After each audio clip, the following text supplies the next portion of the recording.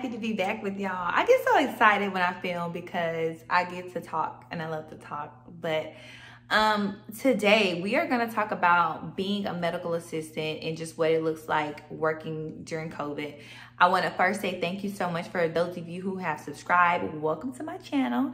And again, I want to just talk about medical assistants today and just give y'all some pointers on what to expect. So without further ado, I do have a video at the very end of this that I do want you all to watch. And it's just me throughout my work day.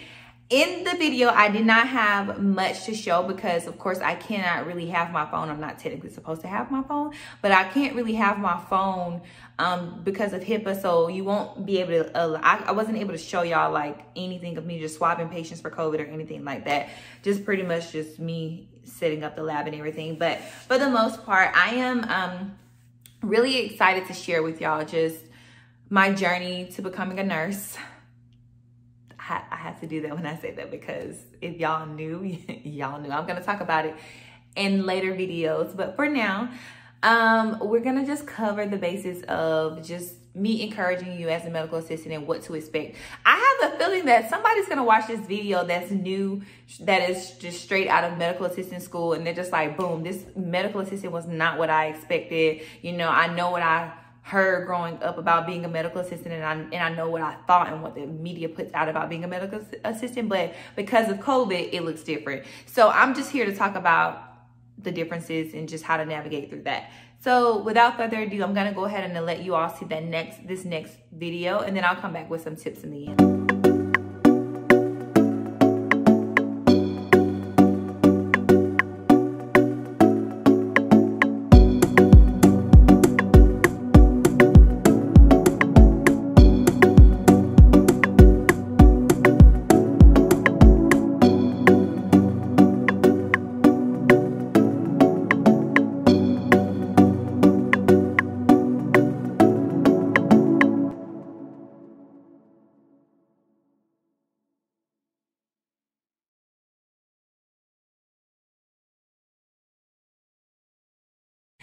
So it is morning and I am working as a lab tech today. So I will be swabbing patients for COVID. Excuse my heater, it gets really cold in here. And as a medical assistant at the urgent care that I currently work at, sometimes you can work up front in the front as a front desk receptionist, or you can work in the back as a medical assistant, or you may work in the lab, which is what I am doing today. And so I am just going to show you all pretty much how I set up my mornings. I get here, I clock in, I put my breakfast up. This morning I brought a smoothie, so I'll have that in, well, not in the lab, but I'll have it nearby. And I am going to first turn on the computer. It's kind of hard to vlog and show you all what I do, and then I pretty much just set up like the tools and the kit that I need, and I'll show you that, guys, here in a second.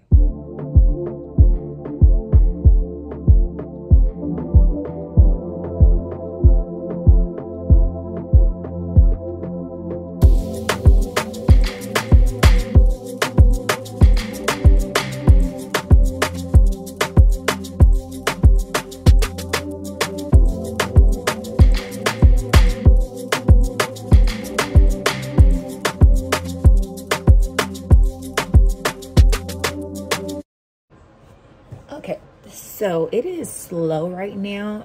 Typically early in the mornings, it's pretty slow. So right now I am literally just, I don't want to say I'm not doing anything, but I'm not really doing anything. I basically went and swabbed 3 patients already, and I'm just waiting on the timer to go off so that I can result them so that we can let them go. As of right now, we're doing a lot of COVID testing. We rarely see any urgent cares. Before, at my previous job, we would be seeing a little bit of everything, pretty much just like anything from suture removals to dealing with EKGs and x-rays. We still do x-rays here, but it's just not as much as we would see post-COVID. So yeah, Okay guys, so now I am on a break because we're not that busy, so I'm just gonna warm up me some coffee and put my smoothie here inside of the refrigerator so that it won't get too warm. As of right now, I'm just still doing COVID swabs. Again, as I stated in the beginning of the video, you don't do a lot of urgent care at the urgent care that I work at simply because we do a lot of COVID testing, and that's what people are pretty much coming in for right now. But later on, I'm going to talk about some things that you can expect when you're working as a medical assistant in an urgent care setting. Anywhere from EKGs, lab work. You're looking also at, let's see, EKGs, lab work, x-rays, triaging patients. That's why they tell you in school to make sure that you are doing your vitals, practicing your vitals, because that is a good portion of your job as a medical assistant. Again, I'm going to come back later once I am done. Well, I'm going to come back later in the day to kind of show you all what you can expect. And as you can see in our snack room, in our break room, we do have snacks. So most times wherever you work, they'll have snacks in a coffee machine and a microwave. So this is the kitchen. But yeah, I'm going to come back and let you all know what you can expect.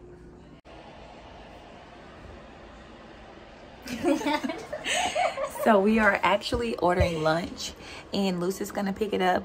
And I'm hangry right now.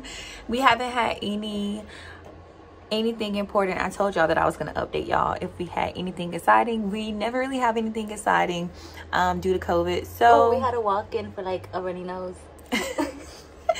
So yeah, we don't really have anything too excited, and we're gonna have lunch and I will update you all later. Hey y'all, so a little update. My manager has requested that I go to one of the other locations to help out. One of the nurses there fell sick, and so I now have to go to that location and finish out my shift. At this particular location, I will be working as the nurse in the back office. So, well, we call it nurse, but it's a medical assistant. So I'll be working in the back office, and I will be swabbing patients and collecting vitals, and I will also be basically getting just basically charting triaging. I will be, and triaging consists of getting the patient's information, their medical history, and their vitals, and then just swabbing them for COVID. That's it. I'll be doing that for the remainder of my shift. I am off at 8 p.m. and the time is now 1:08. So I am not really excited about this because I love to work in the lab only because there's no really big responsibility. Like for 12 hours, I literally just run COVID tests and I'm able to read over my notes for school and study. However, when you work as a medical assistant in the back office, it's kind of hard to do that, especially now with COVID because it's so busy. So yeah, I will see if I can get some footage in once I get there. Right now, again, I am just driving to the other location, and I'll see y'all soon. I just wanted to leave y'all with these things. I know I didn't get to cover much in the video because of HIPAA. We can't really show too much of the footage from the inside of the building, but if I had to leave you all with anything, I would say as a medical assistant, you should be compassionate, dependable, adaptable, motivated about your job, because you're gonna need those qualities in order to succeed. Like, you need to be passionate about what you do, okay? Because when you're passionate about the job, your patients can feel that. If you're dependable, your coworkers and the doctors are confident in relying on you and being able to distribute different tasks to you. And just being adaptable, you need to be able to adapt to many environments because there are many specialties. You may work in a hospital setting, you may work in a cardiology office, you may work in urology, oncology, you may work in women's health. You need to be able to adapt to the environments that you work in, not only because of the setting, but also because you will work with different doctors who have different skill sets or just have a different way of doing things. So you need to be adaptable in that sense of, you know, of being in the field. I just completely forgot what I was going to say right there, but just being adaptable, that's one of the things that I would say too. And just being very compassionate with your your coworkers, your patients, with yourself. That plays a big part in the healthcare industry. It's just compassion, like having that compassion in your heart for people, meaning your coworkers, your patients. You need that compassion, because if you don't have it, you won't. It's impossible to enjoy the job. I'll say that. It's not impossible to do the job, but it is impossible to enjoy it if there's no compassion in your heart. And that's one of the things that people are running into today with healthcare workers. They're just saying that we're not compassionate enough, or we're just not passionate enough about what we do. We act like we don't want to be there. Working in the healthcare industry has to be just bigger than the money. It has to be you being passionate and compassionate, okay? And I would just say three things, another set of three things that I would just say is, first, your job as a medical assistant may look different due to COVID, because there are new safety precautions that each office have to, go utilize so that they can protect you and the patients. You want to be precautious. So there are new things that are put in place for healthcare workers. So, it may not look the same. It may make your job feel a little bit more, you may feel like it's a lot. Like, I don't feel like going and doing this, and I don't feel like I have to do this. And some days you're not going to feel it, but it's a safety measure. So your job may look different due to COVID, because you're having to now, instead of allowing patients to walk in and just be able to check themselves in and do all of these things, like some offices literally go outside and they take the temperature of the patients before even allowing them in. Then you have to screen the questions, and it can be a bit uncomfortable for the patients because they're sick of going through this. I mean, we're all in a state of just like being over this whole COVID thing, but they may be frustrated, but that you can't allow them to be frustrated, because their frustration to frustrate you, because you're really just trying to do your job to protect yourself and to protect them. So sometimes I know that may seem like it should be a given, like, hey, this is just a part of the protocol, but everybody's pretty much frustrated with the COVID thing. So you just have to have that patience with people and have that grace for them and for yourself as well. And I think that will kind of help you kind of know, like, okay, it's different, but it's the new normal. So it's just about it goes back to adapting. You just have to be able to adapt. Be confident in your job. Be confident that you can perform your job. Be confident. Have that confidence that you can do it. You went to school, you spent your money, you've gone through the training and the externship. You can do the job. Like, you can get it. You can get the job done. You can save lives. However, be humble. Be humble enough to know that you're confident to do the job, but you're humble to learn. Like, you're still able to learn. Like, I say that because all offices don't look the same. So a lot of offices, the doctors do things different. So it will be, don't take on that mentality of, just because one doctor does things one way, that's how all doctors do things. That's not true, because I work with different nurses. They do things differently. They were taught different things. You have to go with your best judgment. So be able to learn the doctors that you're working with. Learn what they like. Learn how they like to do things. If you're unsure, ask questions. That's another thing. That's the last thing. Ask questions. Do not be afraid to ask questions. There will be times where you feel like, oh, you don't want to ask the question because it may show you as not knowing something.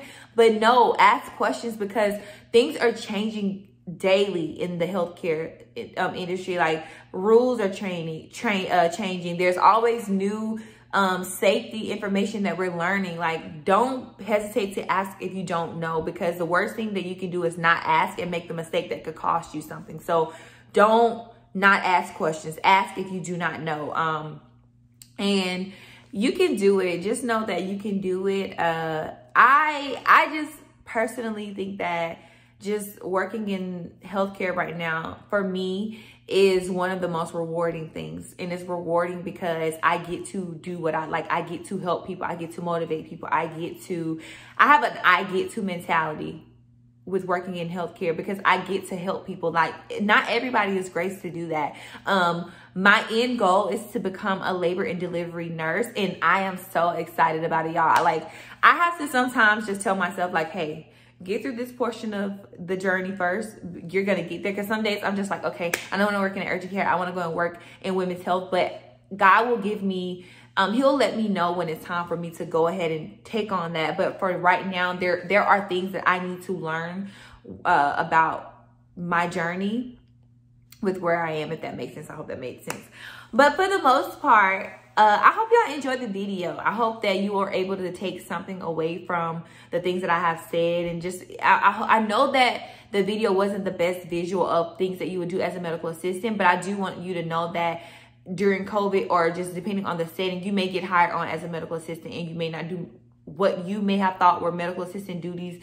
May not be what you are doing, but it is a part of your job. So the more that you do, the more you learn. So all is still well. And don't forget to like, comment, subscribe, share. Don't forget to click on that notification button so that you'll be able to know when I get notification.